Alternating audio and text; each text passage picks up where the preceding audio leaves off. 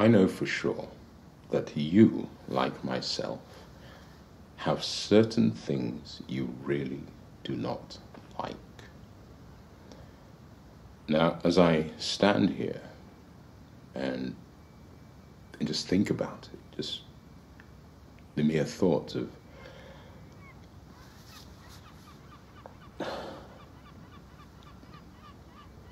I'm so sorry you were just witness to a man suffering from a bout of intense emotion.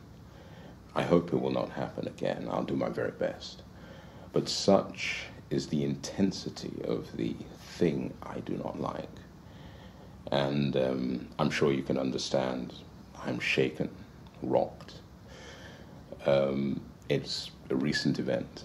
In fact, it happened yesterday. I was out and about, as I am sometimes, minding my own business. I had absolutely no involvement whatsoever in anybody else. I was just doing my thing. When out of nowhere, this character appears, who apparently knows me. I did not know him. He wasn't in my inner circle, outer circle. Never seen him before. And he brings up something that completely shattered, it obliterated, it annihilated my good vibration. And that something was something from the past. Now, I'll get to that something, but the issue is, why do that? Why do such a thing? Why come up to someone? The man was giggling away as he was retelling this tale. And meanwhile, my spirit internally was shattered. It was, think of volcanic eruptions, think of earthquakes and other geological horrors. That is what that happened inside. And I don't like that at all. Hence the emotions I showed earlier. Now, as for the thing, I couldn't sleep. It just went like PTSD. I turned this way and that way, but I kept seeing that moment again and again and again. It was terrible. It was terrible.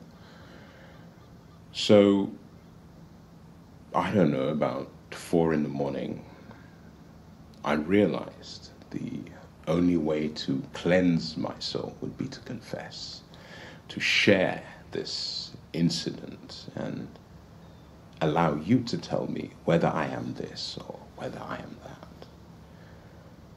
So we begin with a bakery in Amsterdam. This bakery, actually for various reasons, which include legal.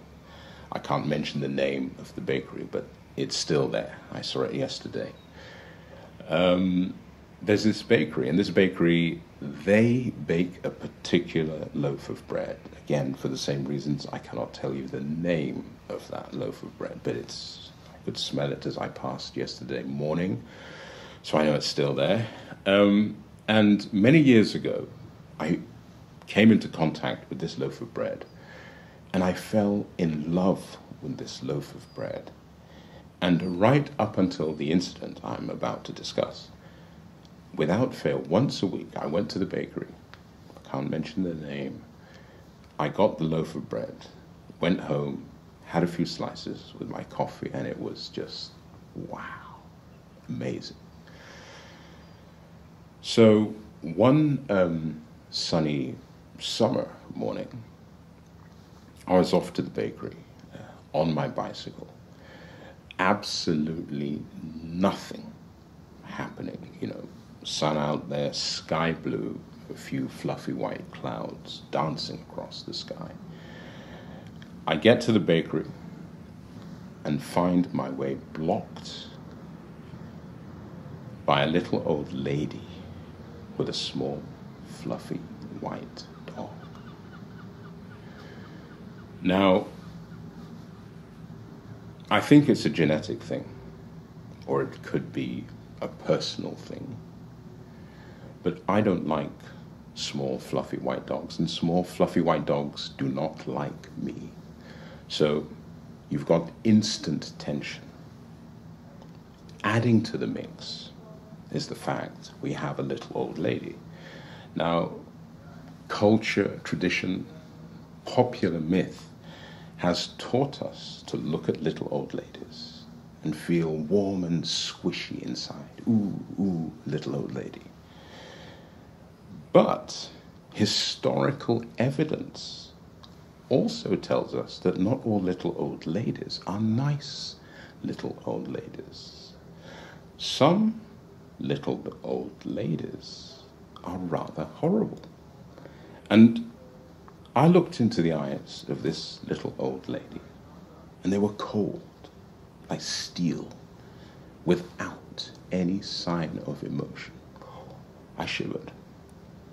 And I remembered our recent history. Take the case of the young lady Snow White, about to set out on a journey into life when she is given an apple, a drugged apple. And who gave her that apple? A little old lady.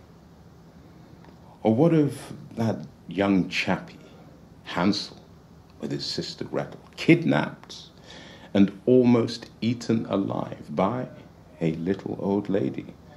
So when it comes to fearing little old ladies, this is the point where I would say, Your Honor, I rest my case. The third element in the situation was the fact that I had spied through the door of the bakery. There was only one loaf left of my favorite bread.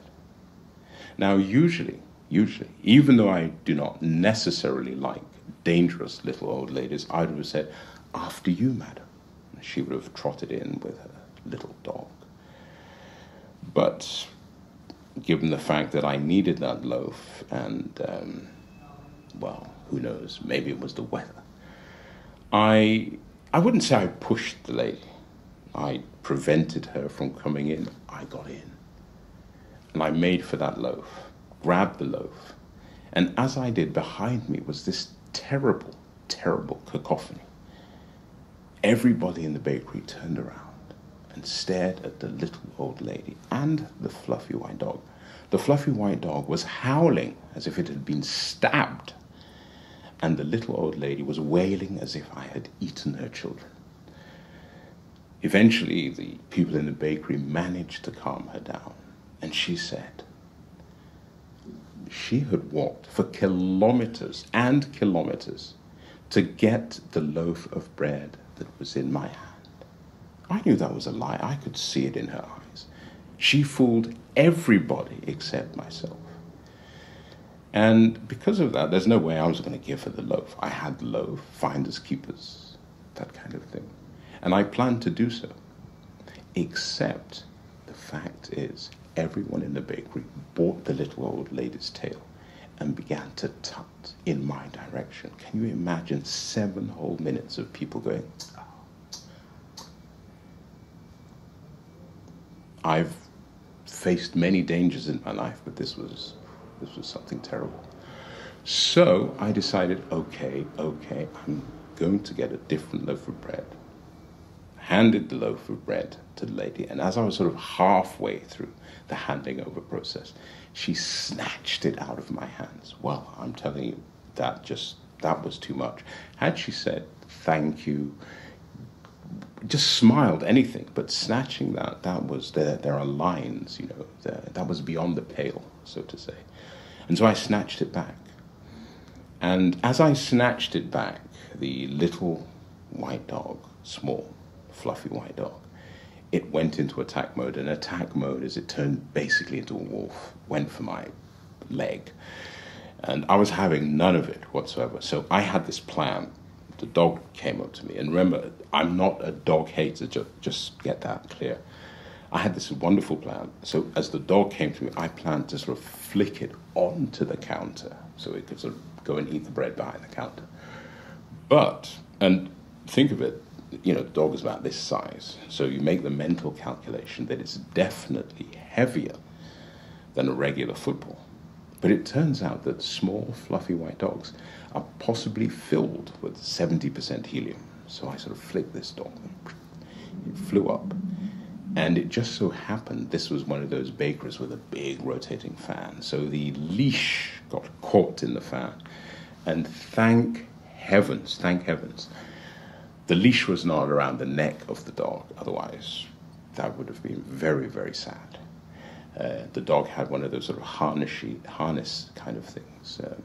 Sort of, you'd expect the dog to yodel. It was really Bavarian sort of stuff. And so it was swinging around and yelping and everything. And well, somebody, I don't know what kind of human being that was, had gone and called the police. So suddenly you have two of Amsterdam's finest officers of the law coming into the bakery.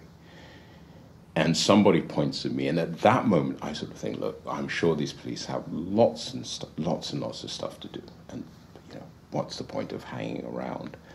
So I made for the door. Now, slight diversion.